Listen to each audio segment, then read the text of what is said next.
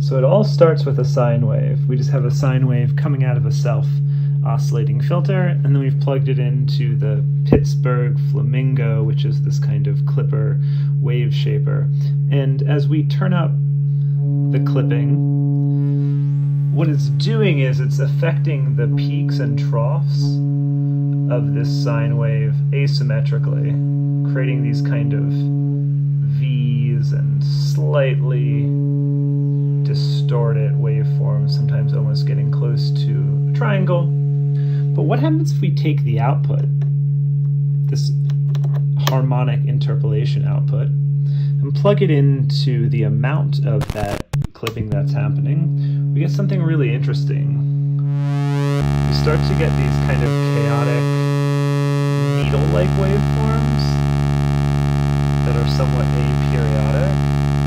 And then, perhaps even more interestingly, when we adjust the center, which is kind of like the DC offset of the waveform, it's called the drift, we almost get this play-through of a harmonic series.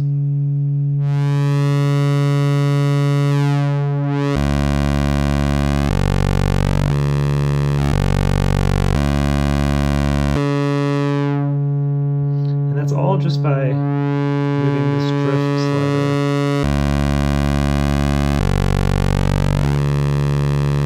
Now I assume this has something to do with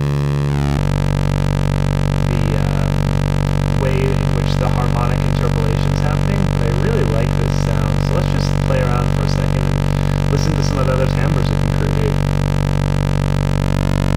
Increasing the feedback. Yeah, look at that. Let's adjust that scale a little bit.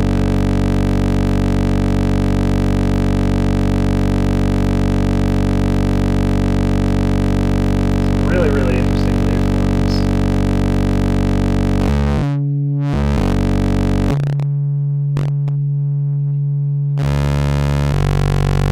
And the other thing is also you can also modulate that drift waveform. So when we plug an LFO into it,